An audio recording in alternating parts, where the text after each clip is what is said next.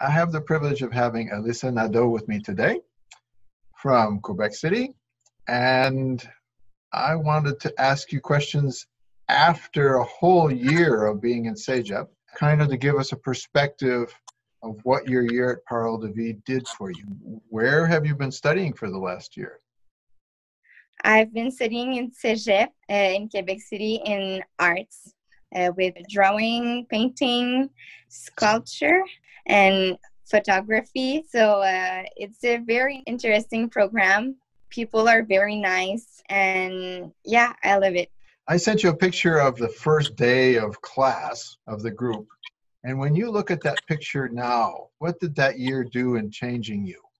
I think it helped me to be more open to others, because during the Bible school, sometimes we needed to work with each other, and sometimes our way to work are very different, and it helped me to be more open. So now that I'm studying in arts, artists are very open.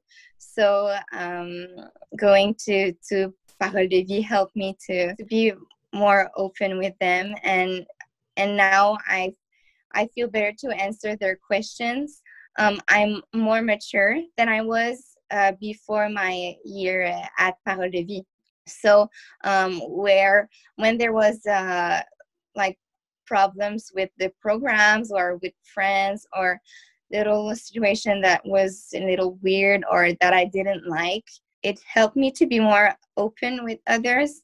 And also, if I'm thinking about the ministries in my church, being at Parole de Vie get me out of my comfort zone. So now that I'm done with the Bible school, I'm now with the youth group at my church. So, and it was a ministry that I thought I would never do, because I love kids. So I thought I'm going to work with kids, but not with teens. But then I think the Lord helped me and make me realize that sometimes to serve the Lord, you need to get out of your comfort zone. So that's what I did, and now I really love it.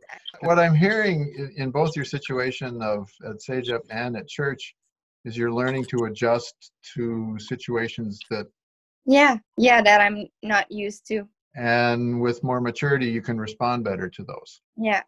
Cool. So I want to thank you, Alissa, for the time you've given us for the interview. Really appreciate it.